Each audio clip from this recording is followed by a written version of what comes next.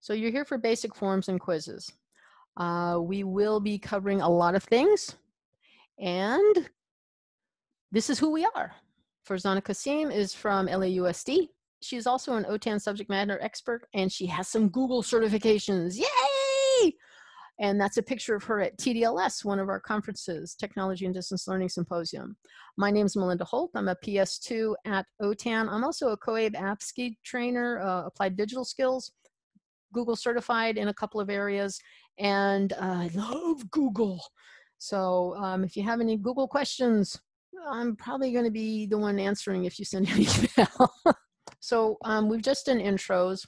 We're going to ask in the poll about whether or not you've created some quizzes. I'll get that up in a minute. Our goal is that you learn the basics of forms and you're comfortable enough to play with it.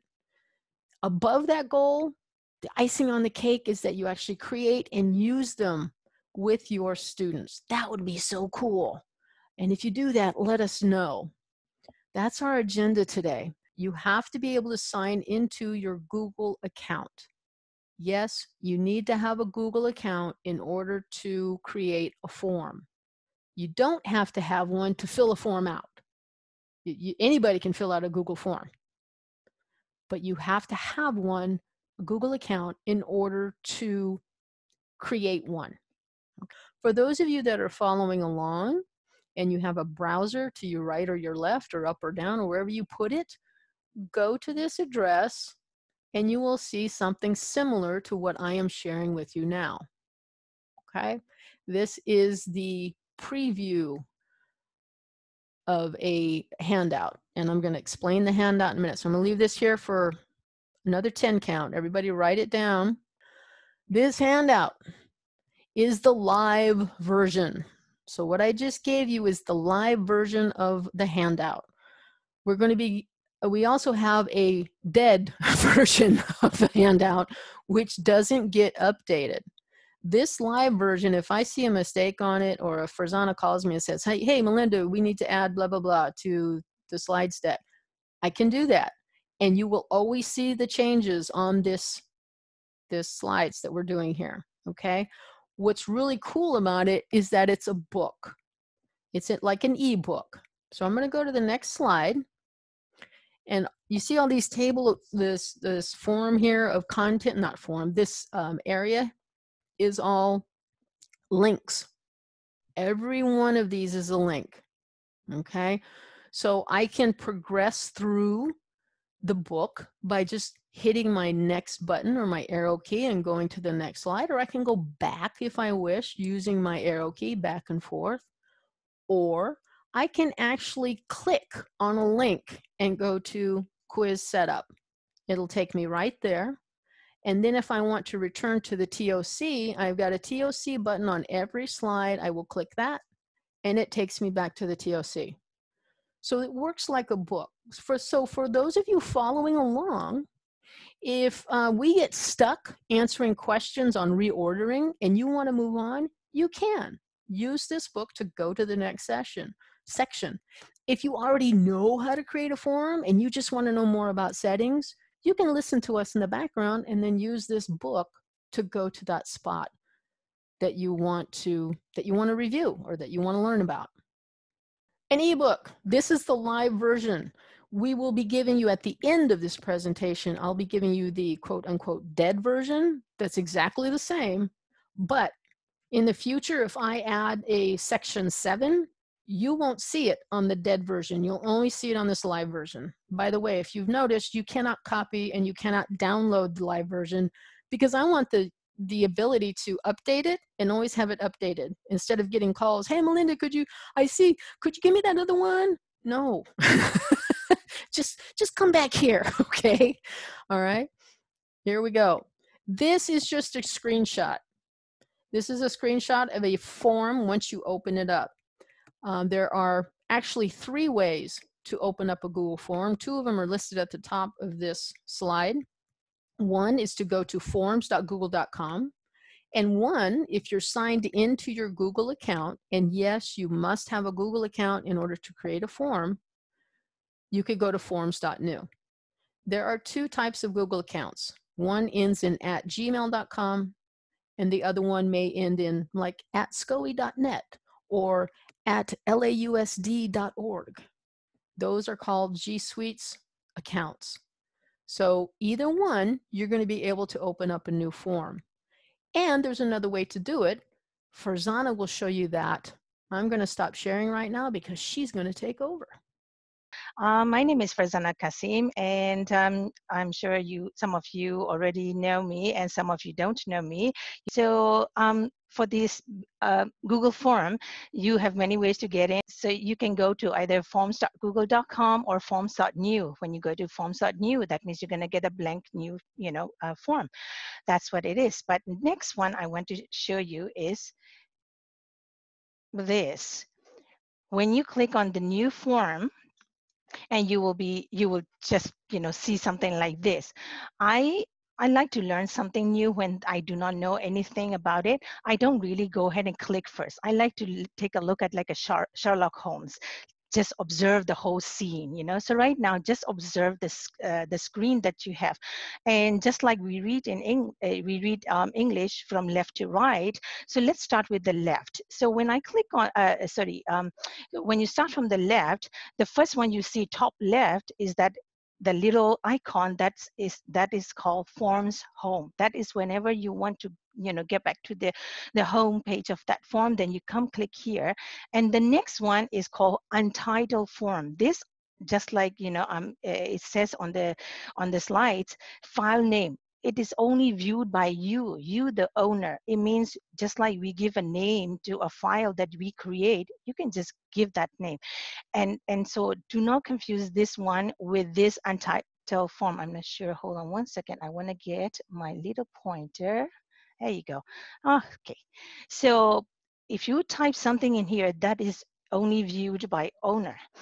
Then if you click on over here, this one, or no need to click, but just follow along, is that add-ons. There are some little cool add-ons that Google has. If you wish to, just go and explore that. And the next one is colors palette.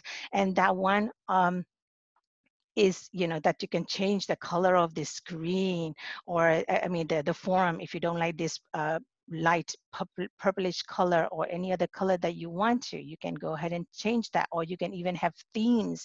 They've got plenty, so go explore that later on. The next one is just like this little eye that says preview. Before you send out your form, we should all you should all preview it, right? So we can see whether we have some mistakes or spelling mistakes or wrong answers or things like that. It's always a good idea to click on that preview before you send out to the public or your students. The next one is settings. That setting icon should be familiar to all of us pretty much, because in many platforms we use the exact same icon, right? So this little area is a place where you can tweak your form, things like whatever things that you want to change to. How do you want this form to be? So this is the area where you're going to come and click on to change your settings. So I call it an area to tweak your settings. Yeah. So the next one is called the three dots. I heard it's just the street language is kebab. I don't know. When I'm hungry, I see them as kebab. When I'm not hungry, I see them as three dots. So these are the three dots. Every time you see three dots, just like on your phone, on your tablets, on your laptops, on your desktop computers, any browsers, many browsers, they all have these little three dots. Every time you see that, that's more form settings. So that not only form settings, it means more options, I meant. So the next one is send button. Of course, this should be press after you clean up and you make sure everything is working well with that form. Then you send out to the public, just like it says here on the slide. Invite to fill form, when you want people to go ahead and fill out that form, or when you want to get links. Sometimes you might want to share just the link, or you might want to have this form embedded into your courses or your what do you call it, the LMS, or sometimes on your website, things like that. Then you may need embed code. The next one is responses. This area is when you come when your audience, or when your students, or when your colleagues, or whoever that you want their form to fill out, their responses are shown here. So you can come in here and you can view these responses, and you can see who answered what. If it is a question, which student answer, which answer, which give what answer. All these things can be found here, and it's really neat. I always get excited when I get to responses. So here we go. The next one is this area. You all should be familiar with. The reason is, this is the meat. This is the area where you're going to, this is the area with the tools that you will need to build your forms. And just, sit down for a minute, just take a look at them, each one of them, and try to understand a plus mean to get a new, question. And then you can click on imports if you already have some forms created and you don't want to rebuild more questions. You just want to get those questions out of the previous forms that you have. You can go get that. And then you can have titles and images. Titles means, sometimes you might have sections, and you might want to let the people know the next section is on essay, the next section is multiple choice only, the next section is such and such. Since I'm assuming all of you are, or most of you are teachers, so and also I'm also a teacher, so I will be referencing as class or students, or so in that nature, education nature. But if you work for offices, I really don't know. I'm sure pretty much you can do that, do these things too. But this little picture is all of us are familiar with, which is images. So that little icon tells you anytime you want to bring in images to your form, you can do that.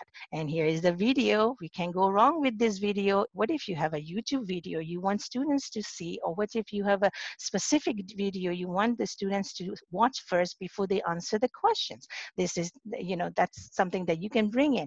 And then here you are, the last one on the bottom is called sections. You don't want to give 37 questions on a form, bored, making all the people bored to death with these questions, because people are like, when are you going to finish? When are you going to finish? I don't want to answer your questions anymore. In that case, you might want to divide them into sections, so that way people feel like, oh, now I have, after 5 questions, now I have some time, okay, I can breathe a little bit, then go to the next section, so on and so forth, right? So if you're going to have a lot of questions, and a lot of questions, you better put some sections, and it is clear and breathable for other users. Farzana? Next. Oh, yes. I'm sorry, we have quite a few questions, I'm going to Oh, say, sorry. about the add-ons Oh, button. got it. Okay. Hang on, because they want to know why they don't see it. Do you know the answer? No. Yeah, sure you do, because we have discussed this. She's probably forgotten, folks. The add-on button is always on Google accounts at gmail.com, public accounts. If you don't see it, then it's probably because your network has precluded it from being added. They don't want you to add things on to the form. Okay, so that's up to your network whether or not you can install something onto the form. That's pretty cool, some of the tools that you get in add-ons, but it might be precluded. And the screenshot that has been taken was actually from an @gmail.com account. So if your picture or if your form looks a little different, then it's because you maybe have an update that nobody else has gotten yet, or because you're on a G Suites EDU and your network person has decided, nope, you don't get add-ons, so you don't even see that button. Great. Okay. All right. Thanks for the answer, Melinda. Let me get back to the next arrow. Is this area is. It's really handy area. So please, this form is not, it doesn't have a lot of buttons to memorize or remember or anything. Very clean looking one. So you just take a look at that area. That should not change to anywhere, no matter what form that you have, those icons will still be there. So let's go over this first. Remember these little 3 dots? The 3 dots are kebab or not. And that means you have more settings. And when we get there, when we get to the live form, we're going to take a look at it. And required, for example, there are a lot of time people say, what is this required? What it is this, for example, you want to know who answered your, or who took your test, or who, and if you don't want, if you don't put this, like for example, name, what is your name? If you want to know which student answered this, form or this question or stuff, you need to have, if you want to have the name, then you need to make it required. So that way the person has to type in that first name or last name, whatever that you ask. So this is important. There are some questions you might want to say, okay, if you do not wish to, you no need to answer. Sometimes you might ask them an opinion, and there are sometimes you need to give them an option. They may not answer, they may not want to. In that case, just leave it alone. That means they have an option and that they will not need to answer. If they wish to, they will. If they don't, they don't. So now this one is, we all know, it looks like a trash can. So that means delete and things that you don't want. For example, I don't want this question anymore. I made a boo-boo and I don't want it, or maybe I have it is a repeated question. So in that case, you can just delete it. The next one is called the copy. So this means, for example, if you're going to ask you, if you want to split last name and the first name, so you can say here, the question will be, what is your last name? And that will be one question which is required. And then the next question, I don't want to retype what is your first name. Because sometimes I want the computer to do the job for me. So in that case, I would just copy this, because everything is all set up for me. So I'll just copy it and change from last to first. So that's when you want to, this is just a simple one I'm just saying, because you may see how cool this little copy button is. Okay. The next one is question types. This is really awesome area. This is this tells you what type of question are you making. For example, if you have a multiple choice questions, and of course, what is your name should not be a multiple choice, right? Because you better have one name only. Even if you have a nickname, it better not be here. So you can just say, what is your name, or what's your last name, what's your first name? Because it is an answer that you want from your audience or your students. So in that case, computer actually knows, Google actually knows this is it depends on your question, it changes for you. However, you can of course go and change to multiple choice, or other options that we have. Of course, I'm going to show you what those are. Questions tab. If you look at this little underline over here, it means you are already in this tab, the questions tab, the area where you are building your questions, okay? And then whenever you want to go and see responses or things that you want to go and change here, that is you just have to click, and this little bar will change to this side. Question, aka title, statement, directions. Sometimes you might want to tell your students what to do in here. So just like the slide on, the statements on here, it says, what is this? Ask your question here. Ask your, quizzes or whatever quiz question that you want to ask here. Just right there, you type it in. The next one is form name. I started with this here by telling you this is only viewed by owner, but this area, however, is for your audience, your students. They can see that. They will know what kind of form they are filling out. For example, if it is a test, a midterm test, then you can say midterm test. Or if it is a test number 4 or quiz number 4, you can say quiz number 4. This tells the students or your audience what type of form that they are filling out. Yeah. While Farzana is taking a sip of water, you've all noticed, and you've been putting it in the Q&A, that you see something different than what was on the slide deck, or your add-on button is actually in the skinny snowman, or the kebab, as Farzana called it. So yes, that is true.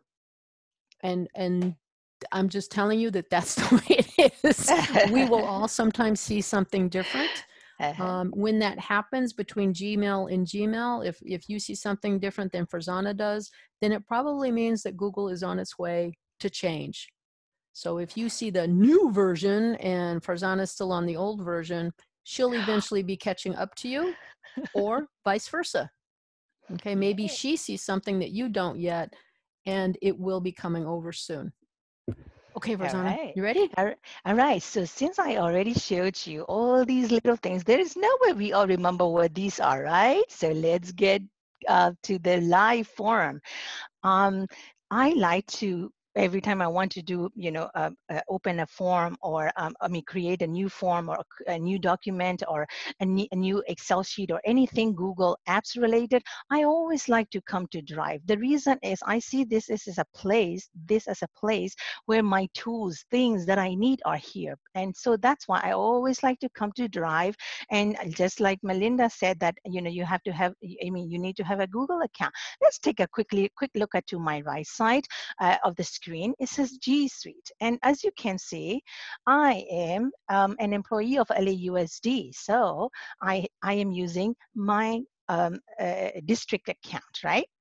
Which is known as a club account. However, I'm not going to go over this. All I just want to do is to let you know is I'm going to go to Drive and I want you to know that I'm using the LAUSD account.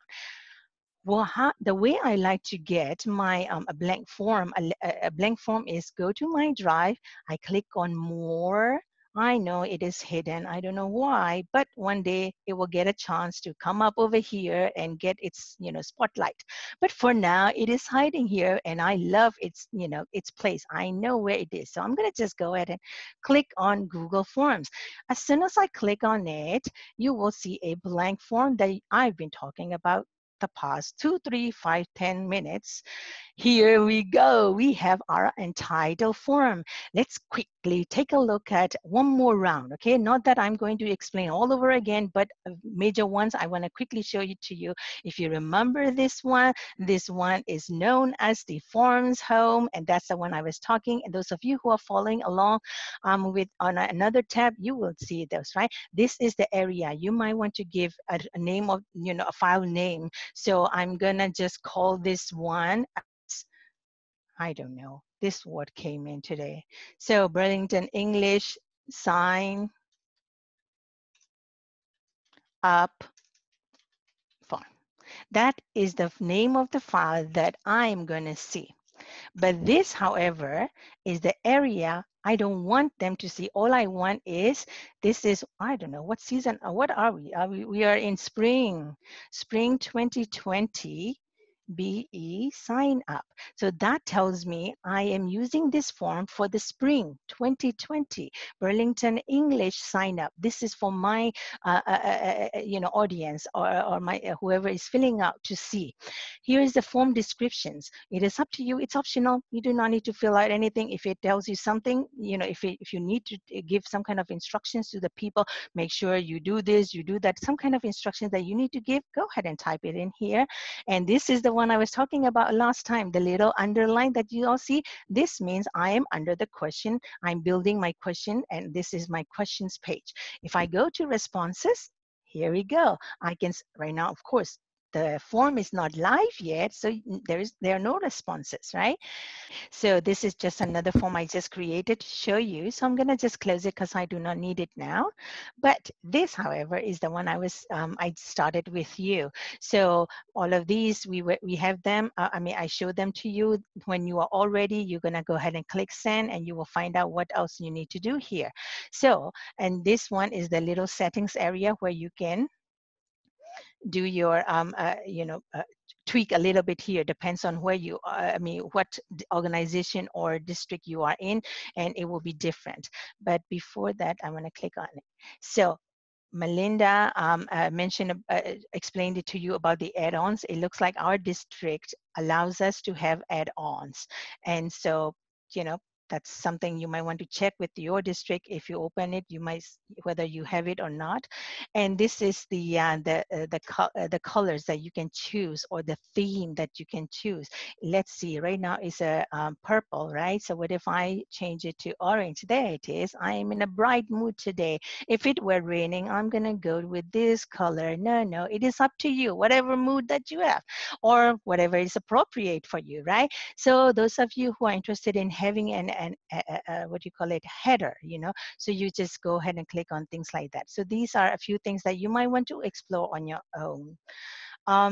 So this area, as I mentioned it before, these little buttons are your tools, things that you will need to build this form. Why don't we start creating a form? Well, actually, I started creating a form, right? Why don't we start adding a question? So if you want to add a question, all you have to do is simply click on it. It already highlighted for you, and just go ahead and ask your question. What is your last name? Question mark. Did you notice this one automatically changed to short answer? But of course, you do not want to change to anything else because it is a question you are asking. You want someone to answer that. So leave it alone as it is. What if it were something else? What is your favorite color? But you want them to choose only from the ones that you want them to answer. For example, orange. You see, I changed it to multiple choice because I'm going to give them several choices. Pink. So that's what it is by multiple choice. Let's take a look at the check boxes. Whenever you have a check boxes, sometimes most of the time, checkboxes mean you can select more than one answer. So, sometimes there are some surveys that I'm sure you all have filled out, and when they ask you to do something, and they will say, in a parentheses, select more than one, or select all that applies, whatever it is that you can do that. So drop down is something that you might want people to choose from, because you have to build a few things. For some reason I thought, Melinda, I don't remember seeing that. Anyway, maybe I didn't pay attention to this one, but that's something I It will just show up on preview. I see. Okay. So if you have sometimes you might want your students to answer certain, like long paragraph or some kind of opinions, they need to give you. In that case, change it to paragraph. Depend on your question that you ask over here, you need to come and change. All right. So I'm going to go back to my short answer, because I'm going to change this, because I want to start with what is your last name, because I want to sort. After I receive all my responses, I may want to sort by last name. So that's why I'm going to split. Like I said, I want the computer to do the job for me. So I'm going to duplicate. But before I click duplicate, I want to make this question as a required. So that means whoever answers it, they must answer that. Yeah. And so I'm going to go ahead and click duplicate. And this time I'm going to change last name to first name. That's the idea of having this little duplicate. So you have whatever that you have, you can just have it. Sometimes you may even, let's create another one so you will know what I'm talking about. Let's add a third question. Here is a third question. In this question, I'm going to ask, have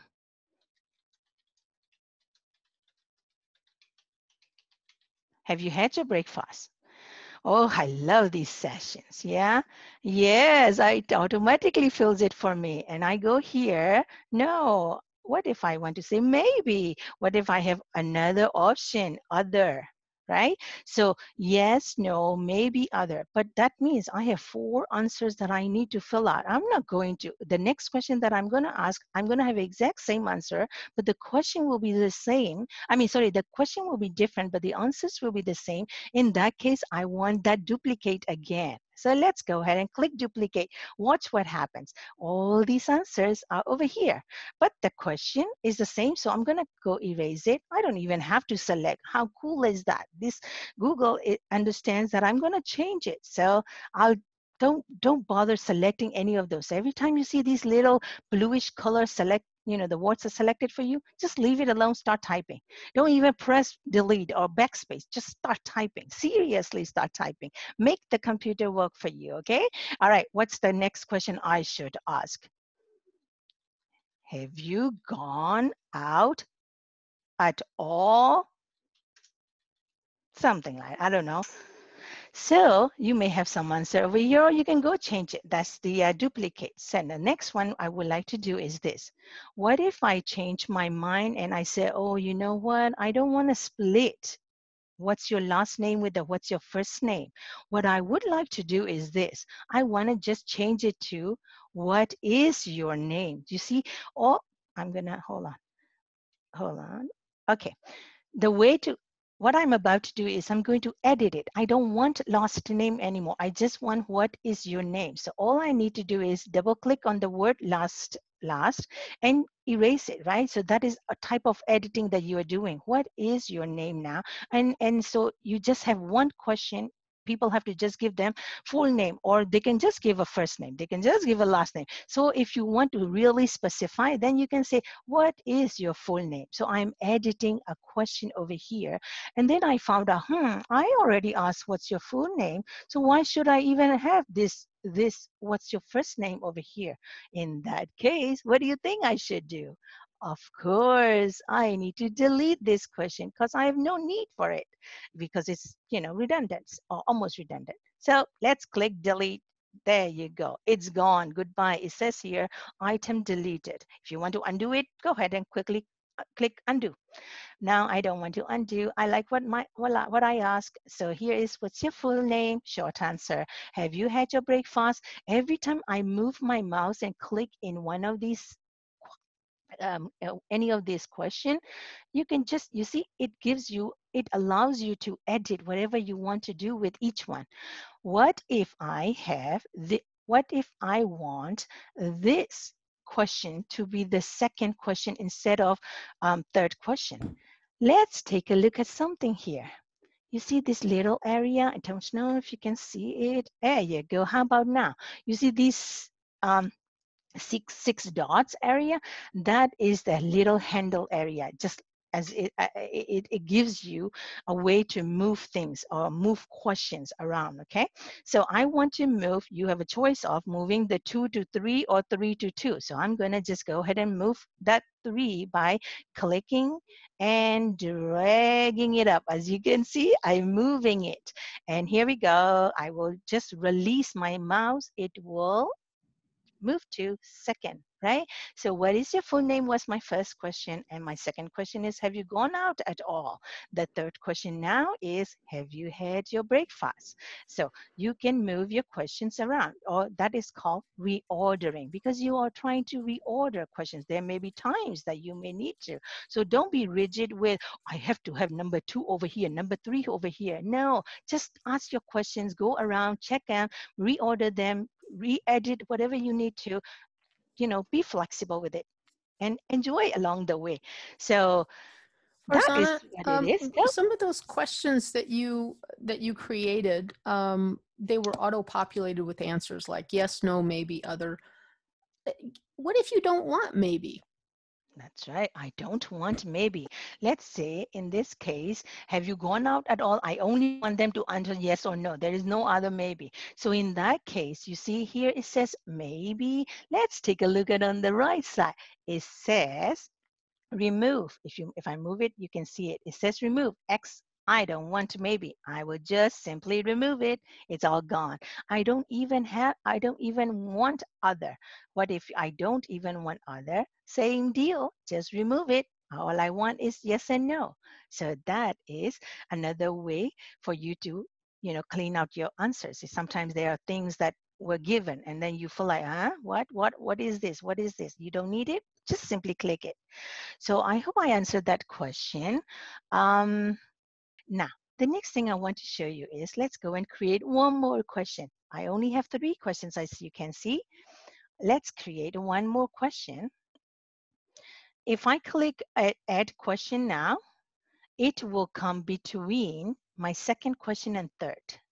And if I don't want it, just like I showed you a few minutes ago, just simply move it down, right? So if I can move it that way, you just be flexible. Just go to the third question or the fourth question and move it up. So you will still have the order that you want. Here's the question now. The fourth question, what if I want to have an image? I want to have an image so my students can, or your students or your audience can see, this is what it is, right? So sometimes you may have words or answers for them with a question, with an image. So let's say, I don't know. I need to have, which one is a cat?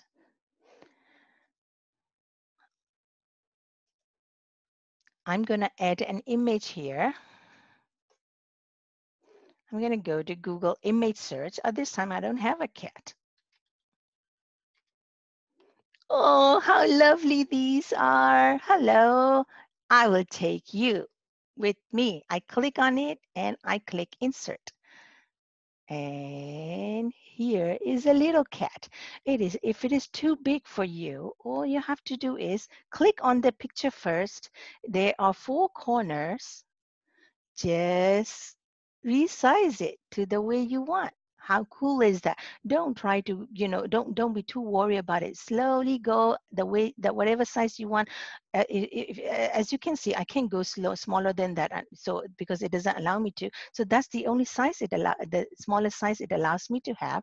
In this case, I can say this one is a cat. Or maybe I should change the question right now. You don't even have to have anything. Melinda, jump in anytime. And so here's a cat, and I want another image.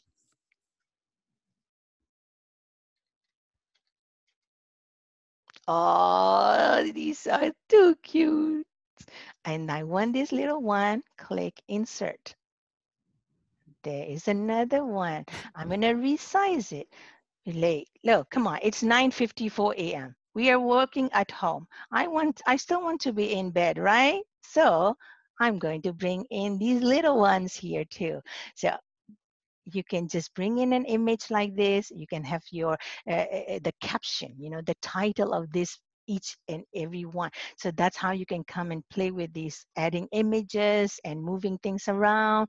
And you can have all your questions and answers over here. The next, since this is all about how to bring in image or how to add images, please, let's look at something here with me. At this time, my mouse focus is on this question. The reason I know it is that's the reason I know I'm working on this is because of this blue bar on this side. This blue bar tells me currently I'm working on this. So if I click on this add question button, then that new question will go under here. But if I click on this one, my focus is changed to cat question here. And if I click it here, it will go between cat and dog. So just, if you don't feel like that, you don't want to reorder or reorder again, in that case, just go to the question that you want and then you click on add question. So the next one will be just automatically put under it. So this time, why don't we add a video? Farzana, I'm going to jump Yes. in. Let's close this. Okay. So Okay. go ahead. On this question, it's option 1, right? Yes. When you scroll your mouse towards the right, and you should see a little, there we go. So Yes. we had the question, if you want to add pictures and allow people, which one is the cat, which one is the dog, which one is, right? You could actually add them on multiple Right choice, or, there we go. You can add the pictures to the side, yes. Okay. Google image search, because this is all Google images, so it's so easy to just find it here. Here you are again. Let's go and insert you. And here it is, cat with this picture. And now I have another one. Thank you, Melinda. Sure. And right there, you see, she makes the computer work for you. I even moved my mouse so far out. You see, all you have to do is over here, and in that same line. The cool thing about is that computer Google automatically aligns things for you. How neat is that? You don't even have to go do anything. So just go to dog, click on dog. What happened? Oh, there you are. And I will click insert again, and it will be aligned nicely. And did you notice the 2 different things? When I click on image, and it resized it for me, automatic resize. When I clicked on this image, I had to resize. Sometimes I like making mistakes, and this is the best time for me to show you. If I were not in making mistakes, you wouldn't see the difference. Did you all notice that difference? When I got my cat, it was big. I had to resize it. When I got the way Melinda showed me, it automatically resized for me. How cool is that? I don't have to do these things. I feel like this question is no longer needed. So, what do you think I should do? Of course, the delete button. Let's click on it. I feel like I'm in power now. I'm deleting things now. Go for it. This one too. I don't need it. Click on it. There goes.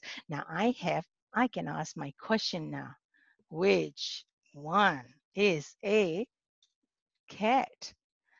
There you go. They can just select whichever one is the, you know, um, a cat or a dog. And if you want to confuse them more, bring in a parrot, bring in a penguin. Marjorie is here, so a penguin. I like giraffe, so I'm gonna bring in a giraffe. Go for it. Whatever that you are doing, of course, don't go too crazy with all these images because it may, you know, it may be too confusing to others. But let's look at something. And I let's, want to show you, I forgot, one second, Melinda. I forgot to change this little thing. You see that? If I want to make it required, I need to turn this on. So, so this, all these questions that you can create. And the last thing I quickly want to show you, because there are a few things that you guys can do, but, videos, just go ahead and just quickly click on add question, go straight to video. And in this video, in here, you have a choice of I'm looking for a YouTube video, or if you have a specific link, you just go ahead and type it in here. So you go ahead and find any video that you want. Once you have it, it will allow you to click select, okay? So Melinda, and so if you think, should I continue? let's not do the video Let's do this that, section. correct, right? Yeah, Okay, that's, let's have them see what they've yes. created so far. Yes, I Yep. don't need this one because I made a mistake, right? Because I really don't need it. So I'll just click delete, and I want to have a clean looking one. So I have 1, 2, 3, 4 questions. Now I need to see how it will look, right? So here we go. There is a preview button. So I'll click on the preview button. And this is how it will look like to your audience or to your students. What's your full name? They will just type in. And have you gone out at all? Either yes or no. Have you had your breakfast? Yes, no, maybe, whatever, right? Which one is a cat? Here is a cat. Remember, if you go ahead and click and answer any of these questions, you will be given a responses, right? Your responses will be recorded. Have you gone out at all? Actually, no, 2 weeks straight now. Have you had your breakfast? No, I was too nervous to eat. Which one is a kid? I'm going to make a mess. Click submit. Now let's quickly go and look at it. This one, we'll come back. Just pay attention on this one for now. Let's go back here. Let's take a look at these responses. Because I just answered something with you all just now, you see these responses? I have one response. So here we go. Farzana Cassim, one response said no. And the other one, it says, have you had breakfast? Yes, no. This little chart is so awesome. If you have more students, you can just go through individual one, or you can go and see which question was answered by who, all these things. So you can just click on it. They are nothing to, there's no special skills to learn. It just, click point and you will get it. This is really cool. But I want Melinda to explain to you about some settings. And these are the a few things that you need to do before you send out your form. So next up, Melinda. So I was actually referring somebody to, we've done that. Look at all this stuff. We didn't add a video. We didn't do file uploads. Farzana did show you how to preview. Now, I also had a form started. It's not nearly as complete as Farzana's.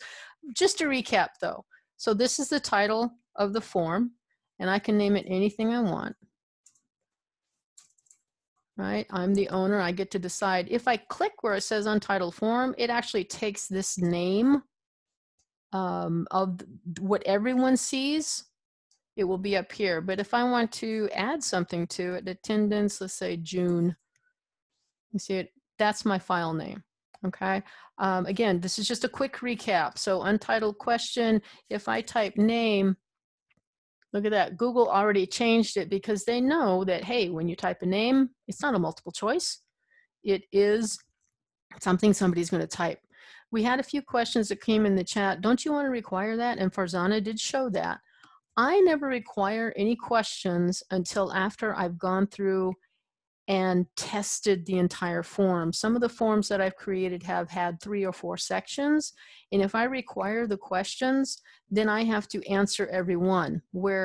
And if I just want to check out that one question that's on the 3rd section, I have to respond to everything.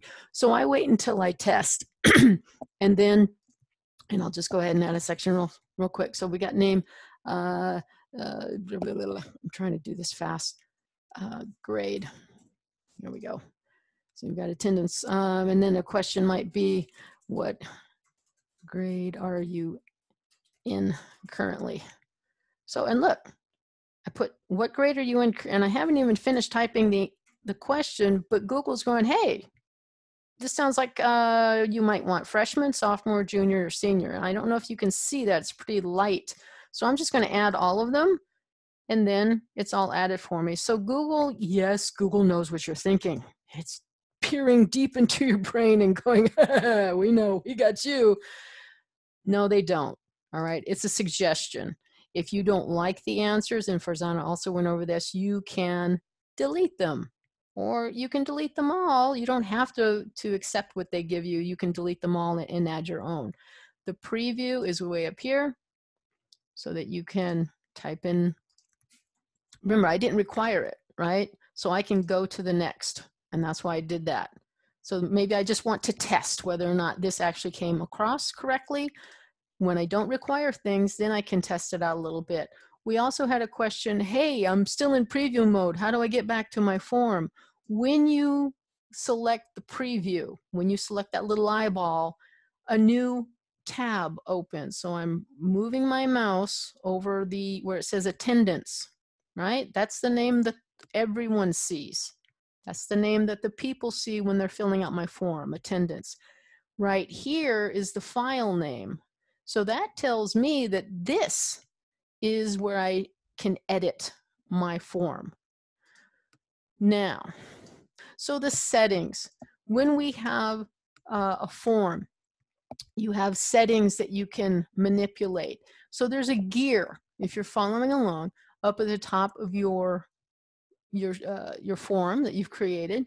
If you click on this little gear, you're going to get 3 tabs that go across. First one's general, second one's presentation, third one's quizzes. Collect email addresses. Don't do it. Don't do it. Don't, because it will require people to be signed into an account. Okay? So I wouldn't do this. If you want it to be an open forum. Now, if you want to collect email addresses, by all means, select that. And when you do, you're given the option to send response receipts or get response receipts. And they tell you what it is. Respondents receive a copy of their responses. So for those of you that were asking, can the students get a printout of what they responded? This is one way to kind of do that. Right? But they will be prompted for their email address. And I didn't put email address, or I don't have to put email address in the form when I'm creating it. Google, as soon as I click this box, will do that because I've required it. Okay, so when you require things, it might, or it will, let me rephrase that, when you change things on the settings tab, it will require things on your form. So I'm going to deselect that. I'm just telling you what it is. You can do it or not. It's up to you. Require sign-in. If I limit to 1 response, then respondents will be required to sign into Google. This is something that you might want to consider if you have a classroom, a Google Classroom. You might want to limit their response to 1 because it's a quiz. And if it's a quiz, you only want them to do it 1 time. And they have to be signed into their Google Classroom. So this really doesn't matter. If they're going from Classroom into the form, they're already signed in. So they won't have to do anything. If they're not signed in the classroom and they come to the form, they'll be prompted to sign in. So that might be something that you consider as well. Now here's where we get to decide, can the respondents, these are the people filling out your form, can they edit after submit? Do I want them to be able to change their answers? It depends on the form. If it's a quiz, the answer is probably no. If it's, oh, I forgot that I wanted to add, if you ask what they're interested in, let's say you ask, what classes do they want to take? And then they get to the end of the form and it's all of a sudden, oh, I forgot I wanted to learn English and I didn't put that down. So you might want them to edit after they submit. You might also want them to see what the summary charts and text responses are. You might want them to see maybe the form type that you're creating is a poll and everybody gets a vote. Are we going to go to the park tomorrow, as long as we're 6 feet apart? Or are we going to stay at home? Are we going to work from home? So you get the choice, right? And if you want the students to see what everybody else is voting for, or what everybody else has voted for, past tense, then you would let them see this. On the presentation tab, I'm going to click that. And remember, Farzana, if any questions come up that I need to answer while I'm doing this, please let me know. Okay. So if I have a really long form, like Farzana was saying, if you have 37 questions, you definitely want to have sections, okay? But you also might want them to see a progress bar. Because if I've got this form in front of me that someone's asked me to fill out and I start filling it out, it's like, God, it's going on forever. How much more do I have to do? Well, the progress bar will tell me I've finished 90%. Okay, I can handle that. I can go a little bit more. All right, but if I've already answered 30 questions and I'm only at 20%, I don't know. I might not do the whole thing. Shuffle question order. Be careful using this.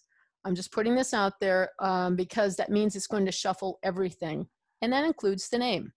No, you cannot pin a question to the top so that it's always the first question if you shuffle. When you shuffle the form, you shuffle everything. Okay. Melinda? Yes. There is a question. It says, I just made a sample form and sent it to my husband. When he tried opening it, he got the message that he needs permission to open. Is there a setting of permissions on Google There probably is, because she sent it instead of gave him the form link. So that's coming up. I'm glad you did that, whoever it was. I will show you that in just a second. Show link to submit another response. Maybe there's lots of reasons you want to do this. Maybe you're having a potluck and somebody wants to do the main course, but they also want to do dessert. So you want them to have the capability to come back. And this just gives them a link when they fill out the form that they can redo the form. The confirmation message at the end of a form, we've all seen this. Your response has been recorded, or thank you for your response. You can change the message. You done good. That ought to make some English teachers really riled up. But you can change this, okay, to whatever you want. Quizzes, this is where you can make something a quiz. This is where you can release the grade. This is where you decide whether or not the respondents can see missed questions, correct answers, or point values. Personally, I don't think any teacher is going to ever select this. Unless it's a pre-test or a pre-quiz and you actually want them to see the correct answers. So you can use a form that way too, okay? All right, now I'm gonna cancel this. I'm not gonna save anything. I'm just gonna keep it the way I wanted it. But if you made changes and you wanna save those changes, then you have to save, okay? Now, the person that sent the form, they use the send button.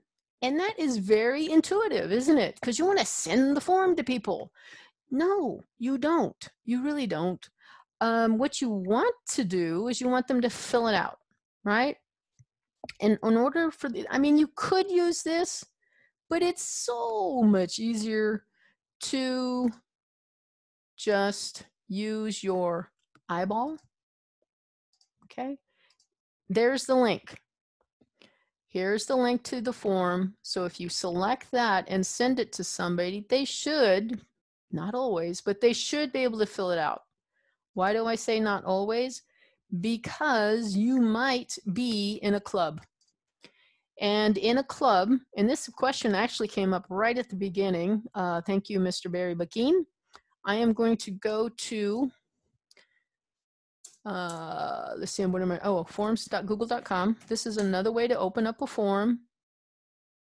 By the way, here you get all kinds of, we also had the question, how many, what can you do besides adding questions? I'm going to look at the template gallery. So I went to forms.google.com.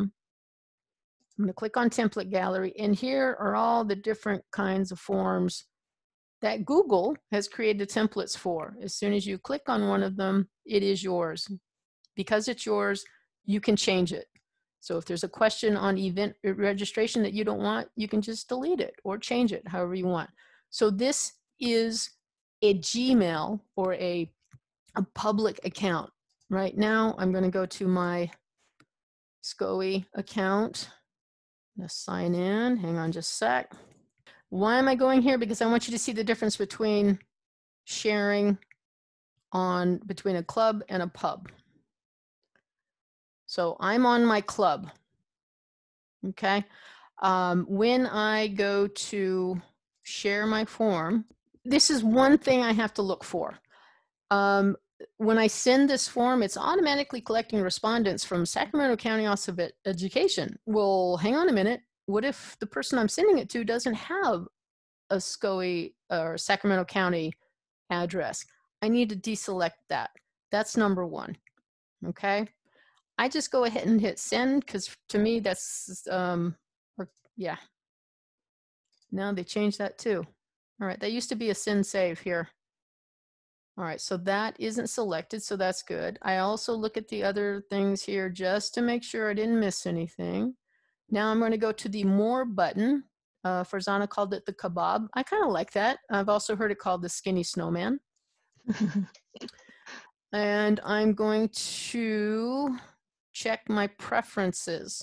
So on the skinny snowman, preferences. Okay. Here's some people had asked, how do you make this default? How do you make questions required? Again, I don't do it because I like testing my forms. You can also require collecting. So every time you make a new form, you collect email addresses, make questions required, or you can set the default quiz value. So every time you create a new quiz, it will always be, if you put in here 20, it will always be 20 points. Can you change that after you do it? You bet. It's your form. You can do what you want to do. There is another, here we go, add collaborators. If I want to share with somebody, right now it's only to me, okay? Only I can access it. I'm going to change that just so that you can see all of my different options right here. This is sharing the edit rights to the form. Don't give your students edit rights to the form.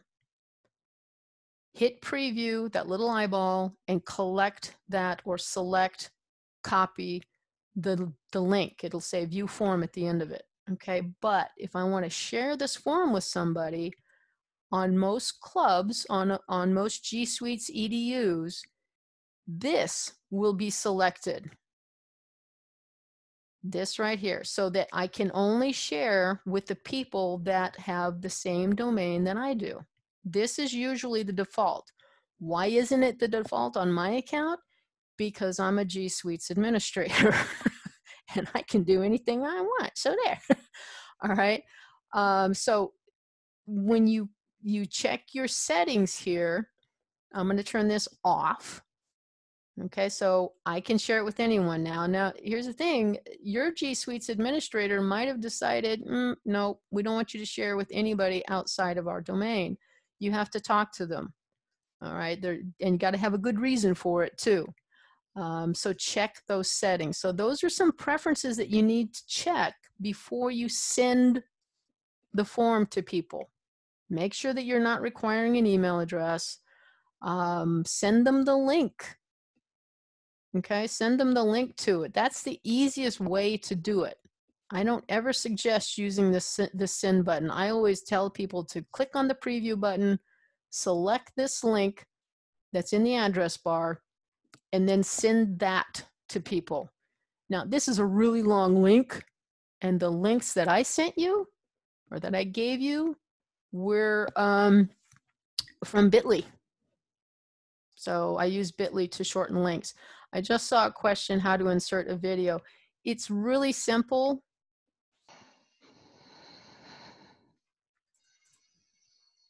So there's lots of videos in the world. View them before you put them in your form. Yeah. View them in their entirety.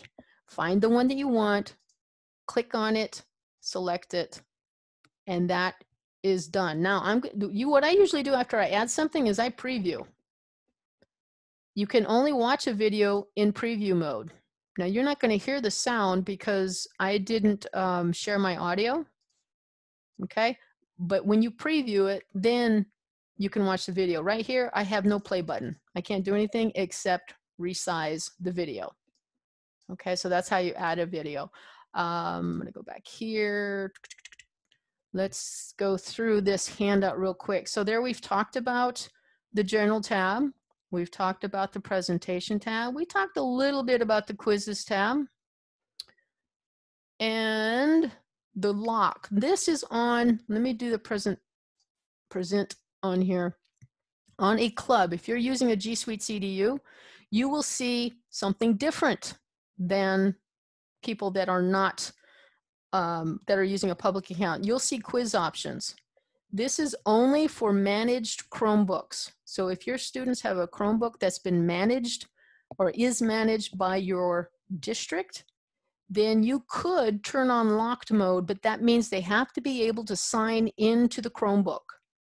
If they're using a guest account, or if they're using an @gmail.com account when they use the Chromebook, both perfectly valid ways to do it, you should not turn on this locked mode, because if you do that, it's going to keep them from using this form.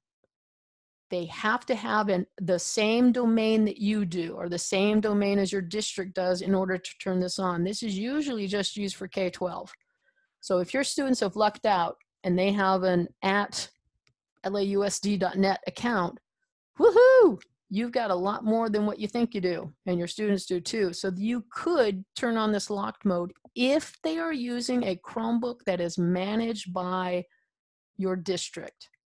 If they have their own Chromebook that they bought on their own, that's not being managed by anybody but them. So don't turn on locked mode. If you have a variety, if you have some people on laptops, some people on Chromebooks that are being managed, and some people on Chromebooks that aren't, then don't turn on locked mode, right? It's very rare that you'll ever turn this on, and that's only if you have a club. You won't see it if you're on a Gmail. Do we have any questions that came in? Does Google collect info? I see that question. Absolutely. You bet. Does it use it for anything? No, because they're not allowed to. Okay, they have to adhere to the FERPA, COPA, and SIPA rules. So when you're using a class, or you're using anything for a class, they can't use the information. Now, if you're on a gmail.com and Google notices that you're doing a lot of searching for wool socks, you're going to find wool socks a lot faster than somebody that doesn't search for them. Okay, so I mean, every browser collects data, right? But if you're using a specific tool underneath the G Suites, then the answer is no, they're not collecting data. Even if you're using a Gmail, they're not collecting your social security number. They're not collecting anything that's going to harm you. And if you're worried about them getting that picture of you that's with the lampshade on your head at the office party, you don't want that to be on the web, then take it out of the internet, take it off the internet, okay? It shouldn't be on the cloud. If you're worried about anything, don't put it on the cloud. If you don't want your boss to see it, if you don't want your students to see it, if you don't want your partner to see it, if you don't want your neighbor to see it, if you don't want your mother to see it, don't put it on anything, even though it's password protected. Because how many times have we seen so-and-so's personal pictures, some actor or actress's personal pictures they're on some newspaper now, right? We've all seen those stories. So don't put it on the web. I got off of forms. More settings. Default settings. We already went over that. Okay. Send and stop. Farzana. I am back. I just quickly want to answer the question. There was a question, two questions. The first one is, how do we add a section? Here we go. This is this little one. It says add section. So just click on it and go from there.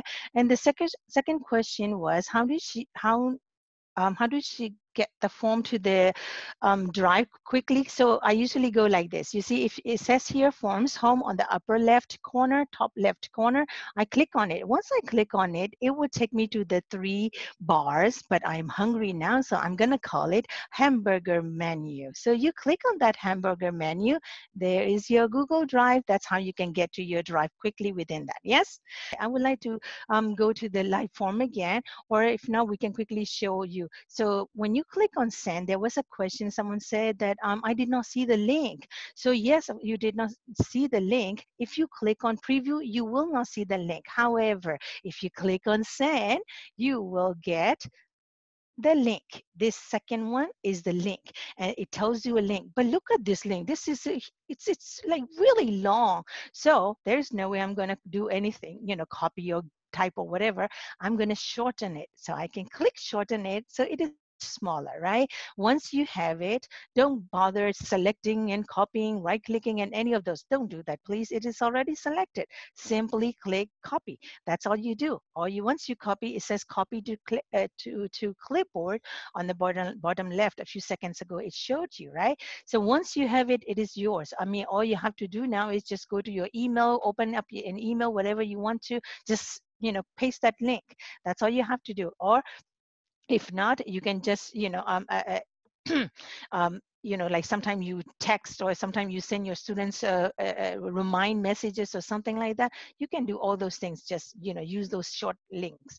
That's the under the send form. So send via email. So if you want to type some, your the participant names or the students names or the whole class, someone had a question, can I send the form to the whole class? Yes, you go ahead and type in your addresses. So like, let's say this is the Gmail account that I have. I want to send it to this email, for example, and then I want to send Barry to his email, to his district email. So here it is. I'm going to click on that, and then the subject, it's the same as the form. Here is something I want to show you. Two things. Here, message. You write your message, whatever you want to tell them. But this, please do not make a mistake with to and this. To is to whom do you want the forms to fill out. Or you can click on add collaborators. When you click add collaborators, you are allowing so and so, whoever the person, like Melinda or Penny or Anthony or Marjorie, you want them to edit this form, whatever form that, of course, you have your own colleagues and all, but at this time I can only think of their names. So, you can just add those collaborators. How do you do it? Here, you already have the link ready for you. The link will be shared. Now, this is where you're going to go and invite people. You can just start typing, whoever your colleagues that you want, or whoever, is your collaborator that you want them to be, you go ahead and type their name, So things like that. I'm going to go ahead and type, I want Barry to do something about it, edit files directly. He can just go ahead and edit that. If you want Barry to know, hey, Barry, you please go ahead and do your, edit part, then you need to let them know. You can let them know by selecting this, notify people, or you can add a message and you click send. That's all you need to do, which I'm not going to do that because I know Barry has like thousands of emails. So I'm not going to do anything now. And I'll just simply click, come back out. So that's the send, about the add collaborators. Link, I just went over it. Embed code, Melinda sort of went over it, but you just, if you are asking about embed code, what is embed code? So at this time you might want to do some exploring, but because the topic of this, I don't really want to get into the embed code, but quickly, if you have an embed code, links like that, you can put them on your your Google Classroom links, or things that you are trying to have ready, especially like if you have an LMS system, some kind of Canvas or some kind of Schoology, and you want to embed something, just the whole thing can be embedded into a website, and you just simply have to click copy. That's all you need to do. And then here, Melinda already explained about automatically collecting respondents' LAUSD email because I am logging in and showing you as LAUSD. So this is the reason I have it here. Once I'm done, I'll just close or cancel it. 1 second. Last thing I would like to show you is the, let's say this is spring sign up. Spring is, I want to have at certain time, certain day. I don't want any more responses. I don't want people to fill out anymore because I have a limited time, or especially with the quizzes, you don't want to give them more than 2 days, or depends on what you do, right? So if you want to stop these responses, I don't want students to come back and students or audience to continuously answer it, filling out the form. I want them to stop. If that is the case, from here to here, just come to responses. This beautiful button is right here. No need to do anything. All you have to do is slide it. Once you slide it, it says not accepting responses. You want to be nice and courteous and everything, go ahead and type something here. For now, we pause this form until next term, or whatever that you want to say. You can just say thanks for filling out the form. This form is no longer accepting responses, whatever whatever message that you want to give them. Sometimes I feel like giving them a little, it's like a human touch. Talk to them a little bit, why you are stopping this. So you give them your instructions, whatever that you want to say. That's all you need to do in terms of um, stopping the responses. And here, let's say this is spring 2020, and then after spring I'm going to have summer. What if the summer comes and I want to change it? So in that case, I'm going to go ahead and turn it on, and I'll go back to questions. And because I'm going to use the same questions again, and so I'm going to simply go straight, because I'm going to repurpose it, I'm going to reuse it. I don't want spring anymore, I want summer 2020, and all the questions will be the same, and then responses are here. But there is one must say after that, it will be Melinda's term. But one thing we have not touched upon is the creating a spreadsheet. We need to know where these answers are going to go to, right? All these responses that we create, the students or the audience gave you, or we collected. So you can go ahead and click create spreadsheet. The information that we collected from them, the data that we collected from them, can be, for me, I like to have, because these are different data, so I don't want to have, I don't want to put them in the existing spreadsheet. I like to have a new spreadsheet, completely new, nice and clean. So in that case, I'm going to select create a new spreadsheet. Here, the name of that file, the form, I'll leave it at that. And if I click on create, linking to a spreadsheet, computer, Google is doing the linking for you. You don't need to create a new Excel. You don't need to start typing this or that, nothing. That's the really beautiful, thing that Google Form has. Look at this, Burlington English sign up form. I didn't give this name, it got it from my form. The difference between these two, the one on the top, the tab, it says is form. The one here, it says responses. How cool is that? It tells you the difference, right? Which one is the form? Which one is the responses? Here, there was a question. It says, how can I export the data to Excel spreadsheet? Yes, of course, this is your Google Sheet. Even though this is a Google Sheet, the data is over here with the Google Sheet. You all know you can just go ahead and download as Excel. Here we go. We just have to change it to Excel. Some of you are Microsoft, uh, uh, uh, uh, uh, fan, and some of you are Google fan. And I am a two-timers. I go crazy with the Google one day, and the next day I hate Google and I go back to Microsoft and things like that. So I have a different relationship with these two platforms. But don't worry, just because it is Google Sheet doesn't mean you can't do anything, in Excel. Just go straight to File, click on Download, and click Microsoft Excel. That's all you have to do, and it would download it as Excel, and you will have all your data, all these things that you collected, and you can go ahead and sort it out. You can do all those things, and I don't really want to get into this unless Melinda thinks go get into it. We'll do. If not, in the future, I'm going to have a Google's, Google Doc and Google Sheet. When I have that workshop, maybe we can dive in more. What do you think, Melinda? Absolutely.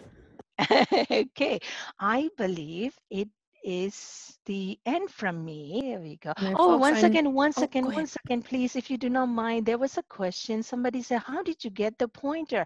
In order to get a pointer, the pointer someone was asking is this. I know it is not, it's nothing really to do with Google Form or anything. It has to do with Zoom webinar. That is a tool that is available that Melinda um, can tell more about. It is part of the annotation, and that you can get when you are a co-host. You are allowed to have these tools, and when you get the tools that you can get out of annotation tool, there is a button called Spotlight. That's where you get that little spotlight, and it is useful, but I would rather that Melinda answers that question, or continue with my answer. All right. Something that I did want, because I have a form that I created called an attendance form. Don't go here. It's just a demo. I saw that bit.ly up there, and I know exactly, oh, they're all going to try and go to it. So when you start getting responses, Farzana's form only had one response on it, so you didn't really get a good look at some of the stuff that you can do. And this, I'm only asking one question or two questions, name and email. So as you're looking at responses, the responses go into the form and they go into that spreadsheet that you can create, okay? Here, this form is actually a quiz. So I know the points distribution, okay? I will also see when I have a quiz, and I might open one up for you so you can see that as well. I'll see little graphics so I can tell how many people know the right answer. Now, everybody knew their name. That was good. Some people knew their name more than once. I'm probably kicking some people to the curb here. But you see, you get a graphical representation, okay? We also had the question, well, can I print these out? Yes, you can, right? So you go to the individual tab, and then you see you have a print button. So you could, if you wanted to, go to Michael Y, because that's the one that you wanted to print out, and you could print it out. Now, again, this is just an attendance test. This isn't really a good form to do this demo, so I'm going to try and find one real quick that is a sign-in that I use for, yeah, here we go, for Google Classes when I get to do face-to-face. Hopefully soon, hopefully soon. So here is a form without any responses, right? Wrong, because I've been using this since 2019. If I hit the spreadsheet button right here, view responses and spreadsheets, and this is what Farzana already did, okay, you will see that here are all of the answers that were on the form. None of them. But look what I did. If you can see way down at the bottom of my screen here, I see, oh, there are all the responses that I got from HLP USD. Here are all the responses that I got from West Contra Costa, from NVAC down in LA, from May of 2019, Mount Diablo. So you can reuse a form by using two things. Well, a couple things right here. Now this form, I'm not accepting any response, or I am accepting responses, but there aren't any there. But let's say I went and did a workshop, or I had a quiz for my class, right? And after the quiz, I turn it off like that, right? So now nobody can do the quiz again, okay? Just wanted to show you that. Or maybe I have a registration for an event, okay? And then we want to use that same registration form for the next event. So what I would do is I would go to the Skinny Snowman or the Kebab, and I would unlink the form. What that does is it tears itself away from the sheet where all the answers are going. It tears Melinda, itself away. Yes. Can you make it a little larger, please? A little The larger, screen. sure. There we go. All right, so let me redo this. So we're Sorry. going to pretend we have responses, okay? Let's say I've got 50 responses. Everybody registered, and now I want everybody to register the next day, okay? So I want to make sure that I have a fresh new spreadsheet for the next day. So what I would do is go to the skinny, I go to the responses tab on my form. I go to the skinny snowman, click it. By the way, you can get email notifications for new responses. If this is a really popular form, your email is going to get just bing, bing, bing, bing, bing, bing, all over the place.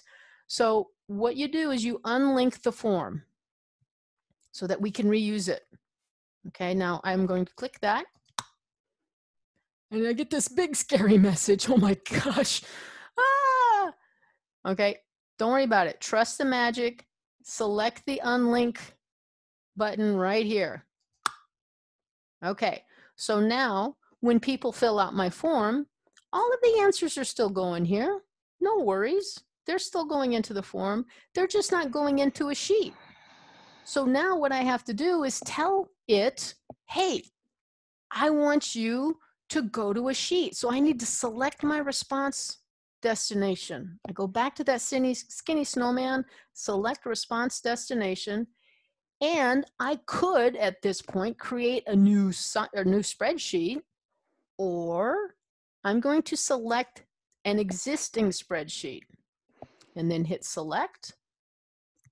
And now I have to remember which spreadsheet I want this to go to. Well, it was the one that I just opened last, so that made it easy for me, but I might have to go find it. So I'm going to select the spreadsheet that I want my new form to go into, and it's not really new, it's my reused, my recycled form. I'm going to hit select, okay? And there were two messages that just popped up, linking to spreadsheet and then spreadsheet linked. So if I want to open my spreadsheet, I can click this right here. And now, I don't know if you noticed, but when I first showed you this, it said we were on form responses 18. Now, I'm on form responses 19. So it added another sheet to an already existing sheet. So that way you can recycle your form. I wanted to cover that because we're short on time. All right. So I was supposed to start with quizzes, and I'm going to do this really, really quick. Quizzes is basically a form that has points. That's all a quiz is. Farzana, did you have a question or a comment? I mean, there are a few questions. Okay. So you want to look at them or just quickly tell you? Sure, you go ahead and tell me. Let's start with one. It says, is there an easy Google form for attendance for students who have attended a Zoom meeting? So basically, they, any interface between Zoom and Google Classroom. So do you have any info on that? Yeah, you can always have the link ready. Okay, so right here, I mean, if those of you that are following along, if you wanted to open up a new tab and go to goo.gl5ymm9, yes, it is case sensitive.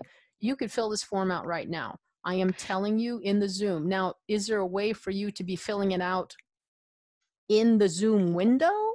No. Your students have to be able to do what you're doing. They have to be able to minimize the screen or resize the screen, open up another tab, go to the form. So that would be something that you would have to cover ahead of time. So a quiz. I think I have something. Oh, wow, I made everything big. There we go. No, don't do that yet. Okay. All right. So I'm going to quickly open up my attendance forms. Attendance test. Here we go. So don't go here. Don't do this. This is a form, right? This is a form where I have the name and email required. And I also made this a quiz, just for grins. I'm going to add a question. Supreme Court judge. There we go. All right, so this is going now. I've added a question. Okay, when you add a question, oh, by the way, I didn't show you this. I'm so sorry.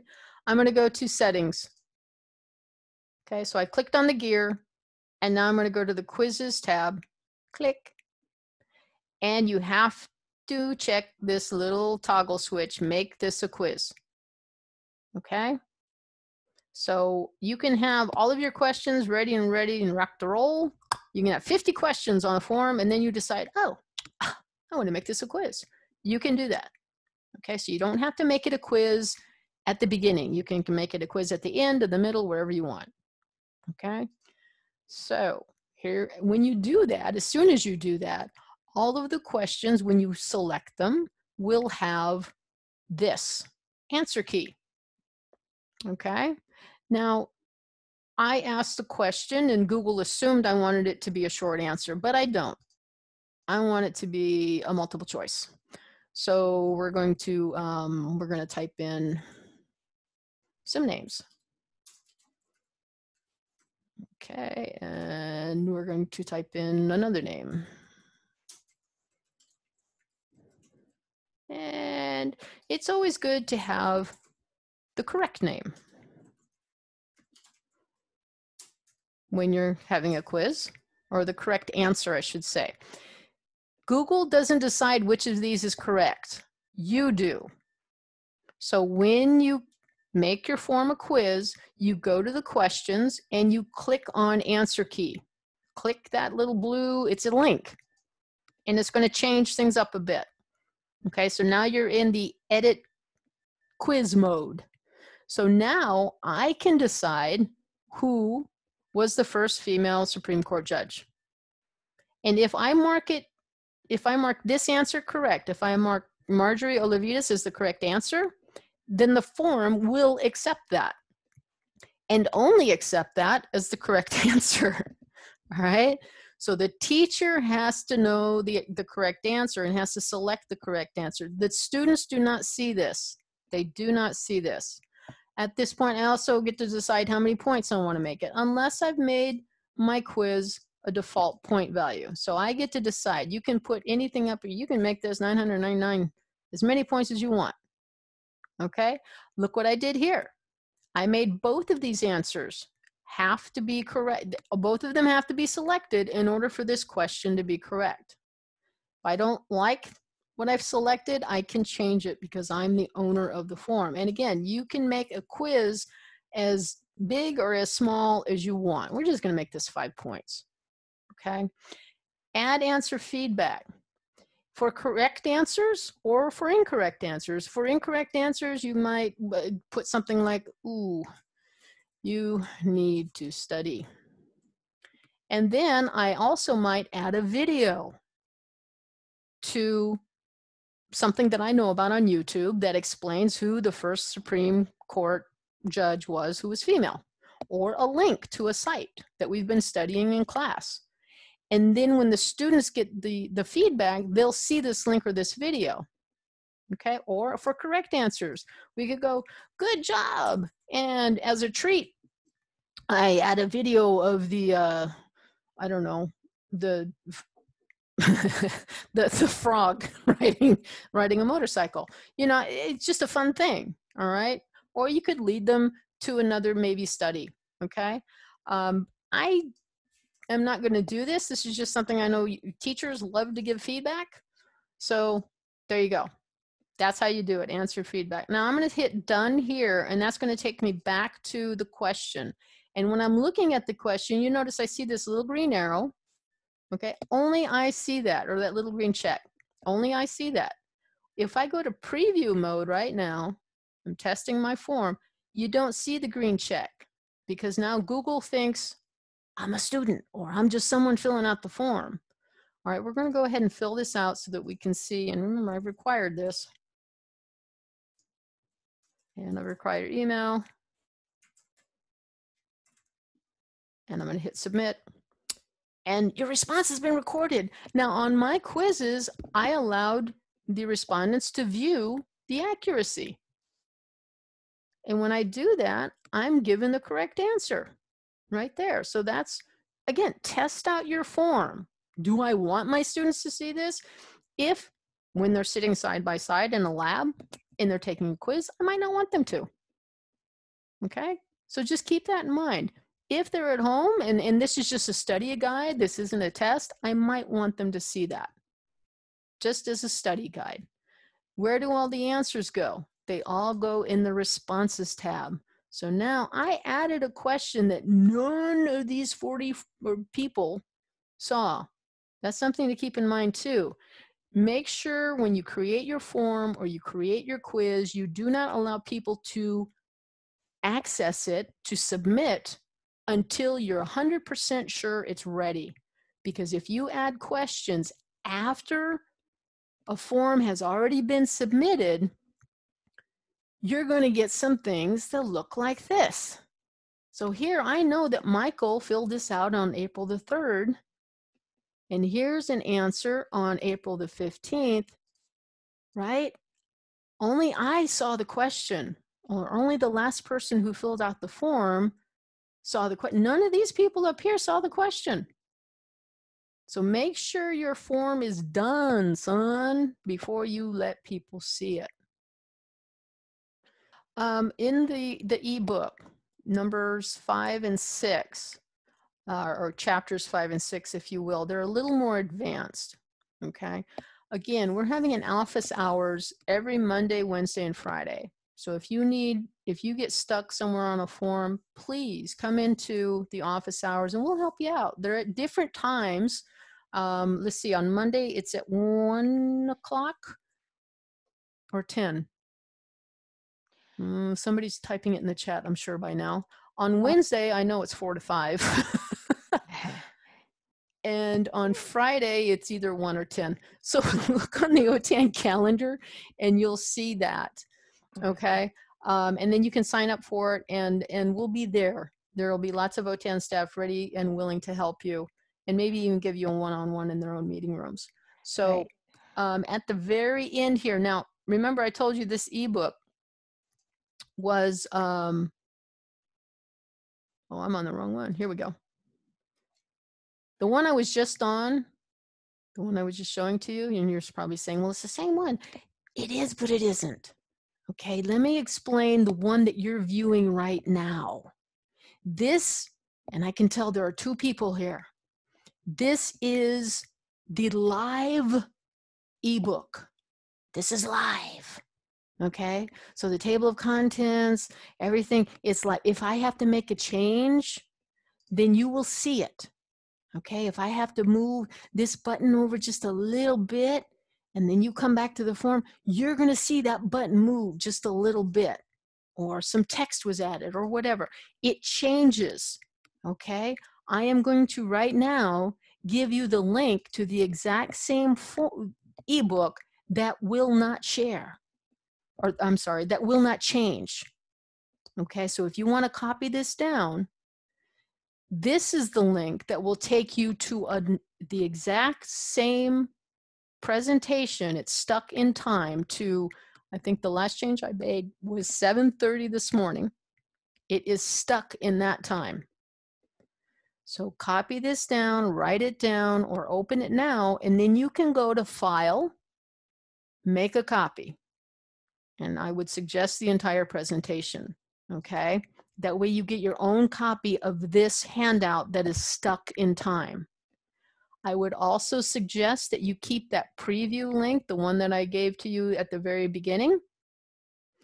And you'll always see that one updated. So if you need a little refresher, use the preview link. If you want to share this handout with your colleagues or even with your students, you want them to learn how to use forms, then by all means, file, make a copy. Okay, that's the form that is stuck in time. And the live form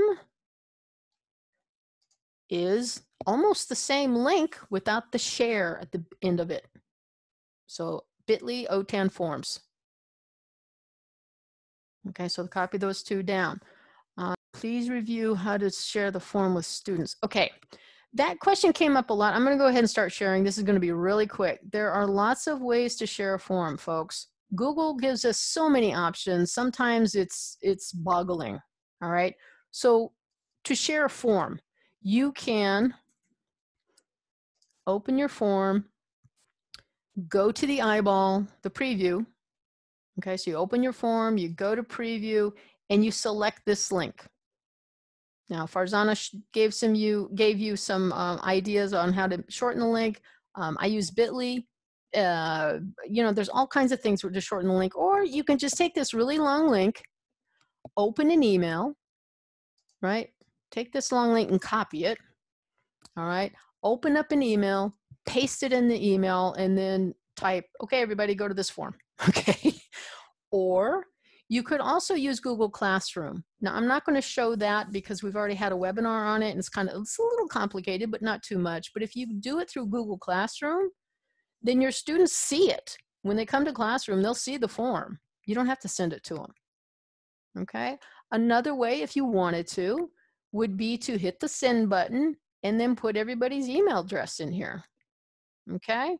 And it sends the form to them, the form link. If you also click this box, include form in email, this doesn't always work. It depends on the email. But most times it will open up the form in the email along with the submit button. So everything's done right there for them in the email. We also had this come up, right? There's a shortened URL. It doesn't make it too short. I don't really like using that. And then the embed code. This is if you have a Google site or a Weebly or a Wixly or whatever, you have a site, okay? So you add a site, you select this link, you copy it, and then you paste it into a site. And actually with Google Sites, you don't even need this. All you have to do is go to your Google site and tell it to insert the form. It does it for you.